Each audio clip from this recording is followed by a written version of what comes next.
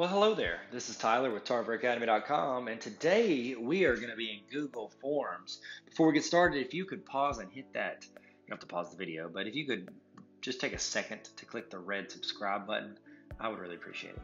Okay, let's move on. So we're going to talk about getting feedback from Google Forms. So I'm in my Google Form that I'm editing, and let's say we had a student pep rally night. So what I'm going to do is I want to put in information so that I can gather some info from them on what they thought about the pep rally. So the first question is just short answer.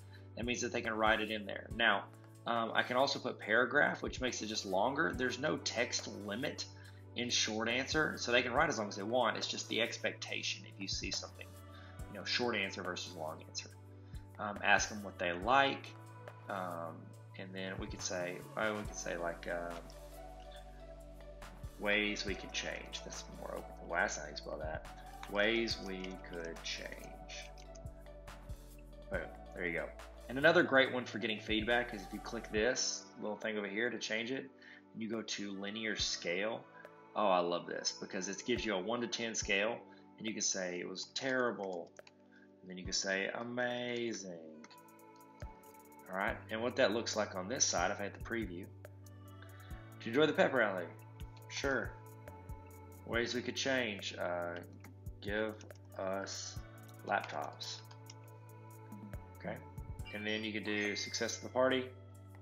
You could do, oh, it was amazing, or it was okay. It's pretty good. Let's say we give it a 9. Hit submit. Boom. It's been submitted. So now I can look at my responses.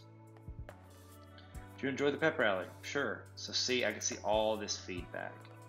Man, that's so cool. So cool, guys. So cool.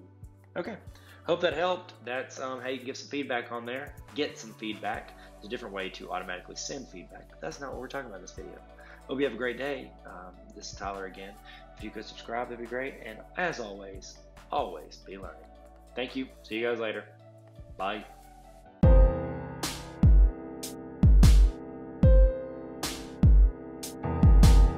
Hey, what's up? Thank you so much for watching my training video. If that helped at all, please subscribe to this channel. It's free, costs nothing. Just click the little red subscribe button unless they change the color. Hey, also, if you want me to come to your school and help train your teachers or your administrators or your students and help make your life easier with Google, just let me know. I've got links in the bio on how to get a hold of me. DM me at Tyler Tarver on Instagram or Twitter.